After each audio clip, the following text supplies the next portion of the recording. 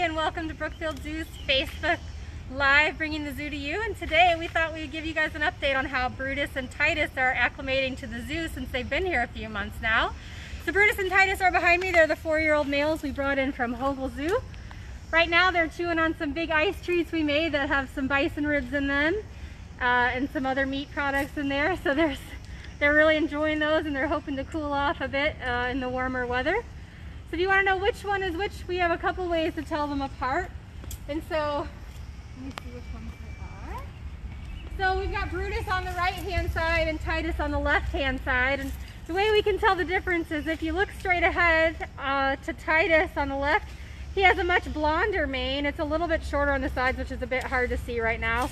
The biggest thing to notice is when they stand up, Titus has a long row of fur all along his abdominal area. So all along his belly he has a bit of fur, whereas Brutus only has little patches of fur kind of in his armpits and back by his hips area. And then Brutus on the right has a darker mane, and it's a little bit longer and it kind of goes over to the side, has a bit of a wave to it. They're about the same size. We weighed them this week, and they're weighing in at 500 pounds a piece. So they're the biggest big cat that we have on Big Cat Row here at Brookfield Zoo. And they're actually Krugereye lions. So they are from the southern countries in Africa. So they're the largest subspecies of lions is the Krugereye lion. So they're pretty big boys. Obviously distinctive to males are those big, huge manes. They're also much larger. Most females stay around 300 pounds or smaller, although they can be a little bit bigger, especially if they're Krugereye females. And so those are the general way to tell apart between a male and a female size. If you look up at Titus right there, you can actually see the fur I was talking about along his tummy area. And if you look really close and you see those spots all down his legs, a really cool thing about lions is when they're born as cubs, they're actually covered in spots. And then as they get bigger, and their fur grows out longer and they get another layer of fur to keep them warm, you actually don't see the spots nearly as much, but you can still usually see them along the legs, but you don't see them on their backs and sides anymore. So that's a kind of cool thing most people don't know about lions. And so you can see they're quite tall and quite long. So they are about 3.5 to 4 feet at their shoulder length and about 10 feet long. So they're pretty big boys. So since Brutus and Titus have come here, we've really gotten to know these brothers and their distinct personalities. They're actually a very bonded pair. They were born together, and they also have a sister at Hogle Zoo. Their sister's name is Calliope. And so they've been together since birth. And then a few years ago, they were separated from their mom and cub, and they came, and then they were managed separately. And then we recently brought them here in March. So what happens in the wild is similar to what we do in zoos, is that once lions reach adult stage or sub-adult stage, around 1.5 to 2 years of age, they generally get kicked out of a pride. And then what happens is that they travel together a lot of times in bachelor groups of similar aged males for several years until they're able to take over their own pride. Obviously they're not going to take over their own pride here, but they can live together for quite some time. And lions are a really cool species in that they're the only big cats that are a social species, so they actually live together in huge prides. But as most people have seen, especially on like National Geographic or something, is that prides a lot of times have a lot of related females and then one male that moves between them and takes over different prides. And so until they're old enough to take over their own pride, these bachelor kids that got kicked out travel together, and they hunt cooperatively, similar to when they have a pride with females and males. The females get together and they hunt cooperatively, meaning 2 or 3 or 4 animals will hunt together at the same time and try and take down a really big prey item together, instead of each individual animal trying to take down a smaller prey item. And so that's a really cool thing that's different than all the other species that are solitary, like a tiger or a leopard. They hunt alone, so they can only hunt one small animal at a time to feed on. But because prides are social and they live together, and they can hunt cooperatively, they can take down really large animals, and they can feed several animals at a time. Another cool feature of lions, similar to other big cats, is that they do something called gorging and fasting. So they take down a really large prey animal. They eat and eat and eat and eat, and then they take a couple days to digest, and they sleep between 18 and 20 hours a day as they digest that. It's actually a very nice evolutionary feature for them, because it means even if they're not super successful every single day, their body's designed to go periods of time without food, but then also when it's available, then they have large stomachs so they can hold a lot of food at a time. That's similar to how lions living in the desert areas, that they can travel to follow the water and they travel to follow the herd, so they're actually designed really well if food is not super abundant at that time and it's scarce, that they are made to handle that. And so they are used to really hot temperatures. They can handle pretty warm places. If you have been to Brookfield Zoo, and you see we actually have a cave on our exhibit. And the cool thing about our cave is that we can actually set a fan up in the summer and we can blow cold air on the lions to cool them off and then keep them in the shade over there where the public can see them really close. But also, if you've been here in the winter, you see they like to spend a lot of time there, and that's because there's a heater in that cave. We bed it up with some nice bedding, we put a lot, and we turn the heater on, and then they've got a nice cozy cave that they can live in. You can see the lions are trying to take down this, they're really interested in our bungee pole right now. And so we like to stimulate natural behavior here, and so we like to be able to give them the chance or the opportunity to do some hunting behavior like grabbing and pulling like they would do to catch prey. And Titus is checking out our log right there.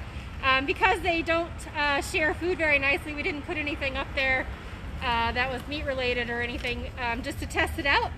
They are new to these bungee poles. We've tried it a couple times while the zoo's been closed, and they're very energetic. They jump up pretty darn high, and so we're trying to figure out the best way to get them interested in it and keep their prey drive going strong by being able to play with large things and to keep their muscles going. Do we have any questions that we want to ask? Yeah, do they eat anything besides meat? They do not. They eat strictly meat. They can eat a lot of different kinds of meat. And we give them a lot of bones here as well to chew to keep their dental health really strong. As you saw, we have bison ribs coming out of those ice treats, but they do eat only meat. They'll eat something really small like a chicken or eggs and things like that, but they'll also eat, like I said, large carcasses and large amounts of meat in one sitting. So how often do you feed them? We actually feed them twice a day here. Their diet varies throughout the week, whether it's whole prey or bones or their regular meat diet. So we do give them a lot of variety, but we feed them twice a day, and that's actually so that we can train them throughout the day for a lot of things to help take care of them.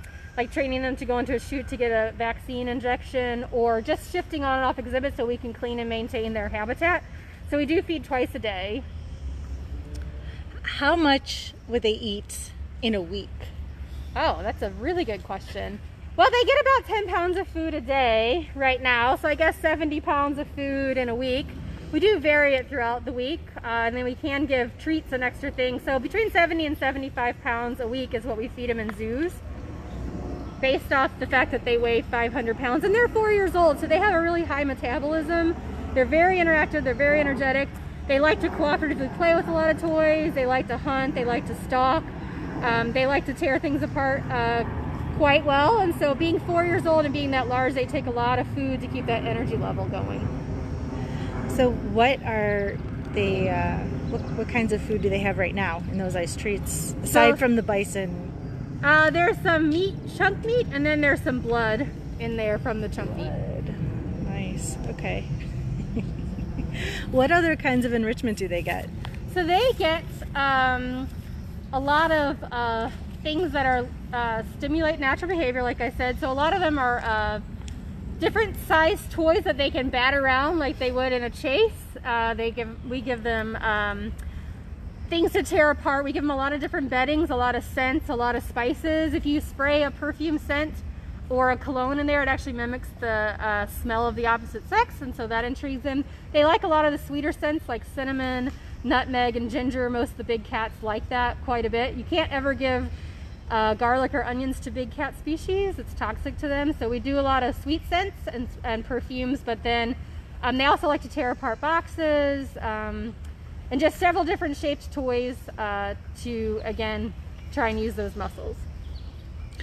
So now that they've been here for about 2 months, what kind of personalities are you seeing from them? That's a great question. So this is, so Brutus on the left is a pretty calm guy. He's pretty laid back and mellow, although he does like to still destroy quite a lot of things, but he does it a bit on the sly. And then Titus on the right is very energetic, very interested in everything.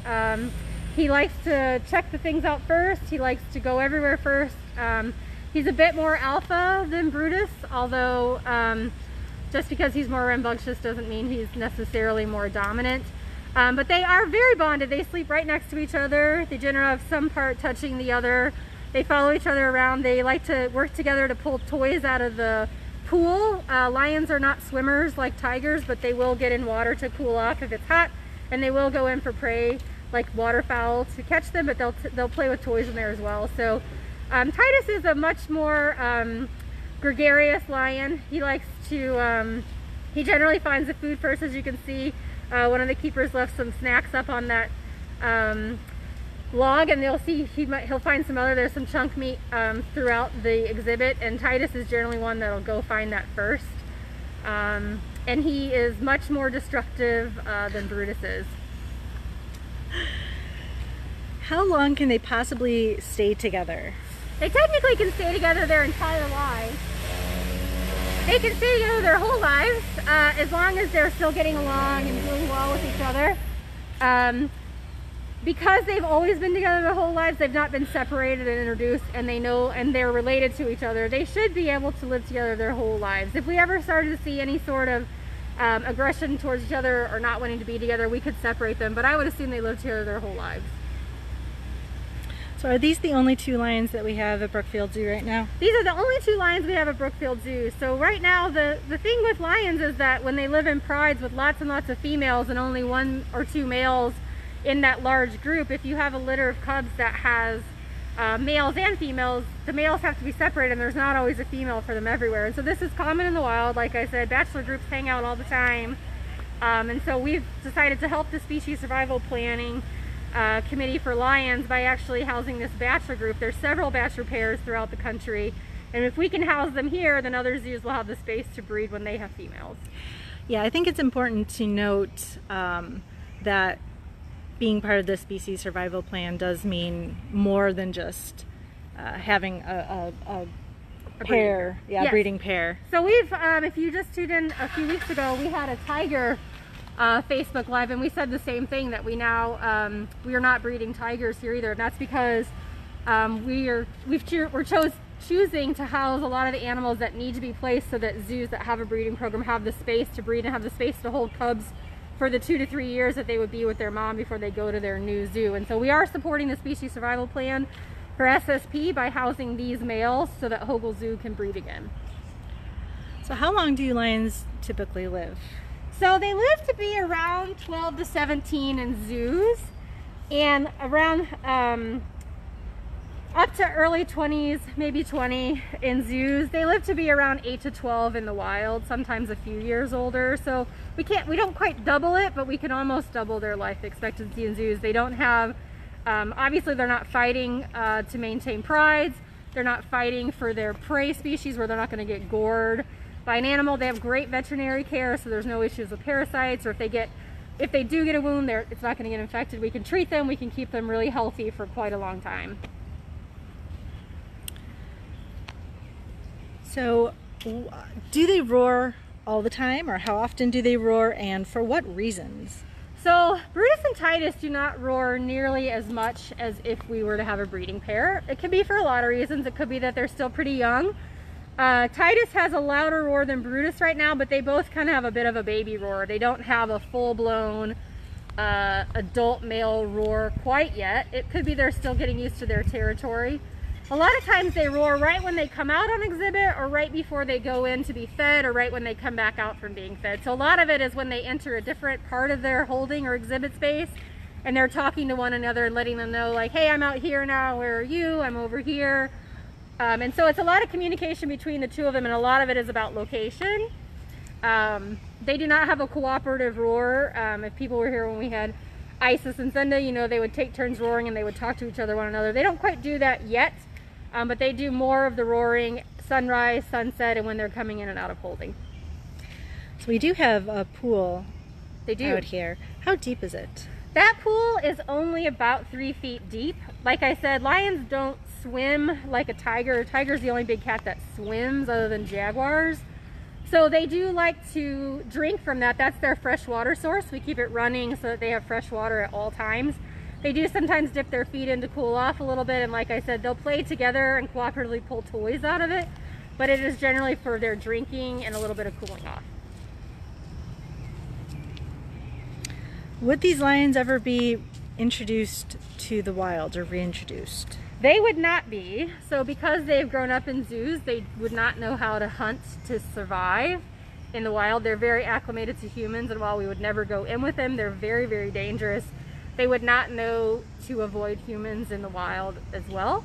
And so they will never be introduced into the wild. How high can they climb? They can climb quite high and jump quite high, although they jump further horizontally than up and down.